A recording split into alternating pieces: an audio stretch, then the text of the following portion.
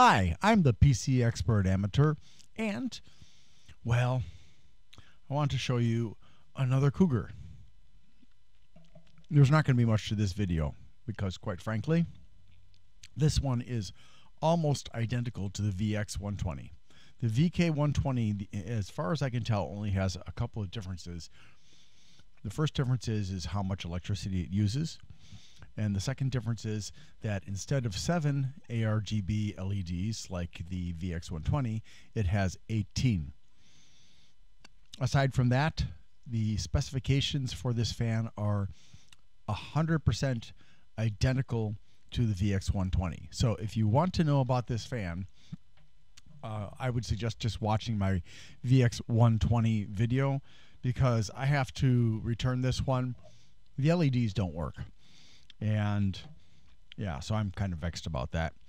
And honestly, if the LEDs on the other one didn't work and this one did work, I would return that one, because that's $10 more for a 7 LED fan.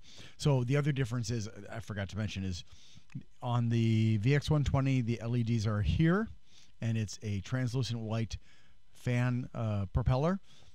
But on this one, the LEDs are here. So that's the big difference. So you get a different kind of visual effect. But aside from that, and minor differences, like I mentioned, with the wattage and amperage, there's nothing else that is different than those things. So yeah, just look there, because I will tell you what the specifications are that are different as far as the usage of electricity. So this one has 12 volts, 1.68 watts, and 2.4 is the maximum, and 160 grams instead of 170 grams, and 0.2 amps is the current that it draws. But aside from that, nothing else is different. So I'm keeping this one short so as not to waste your time and mine, because this is just, I'm really irritated by this.